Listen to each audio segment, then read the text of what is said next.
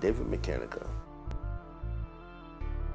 David Mechanica is based on Michelangelo's David.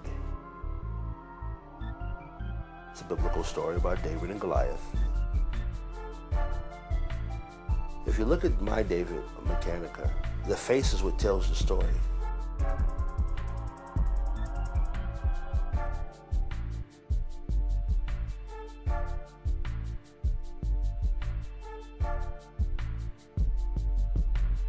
Everybody tells me, oh my God, just looking into his eyes, it's like he's trying to say something. My David is my interpretation of how David may have looked just before he threw that rock at Goliath. He's stressed out, his eyes are bloodshot, his mouth is cringed open, cheekbone is high. The gears are turning in the background, which represents his thinking process.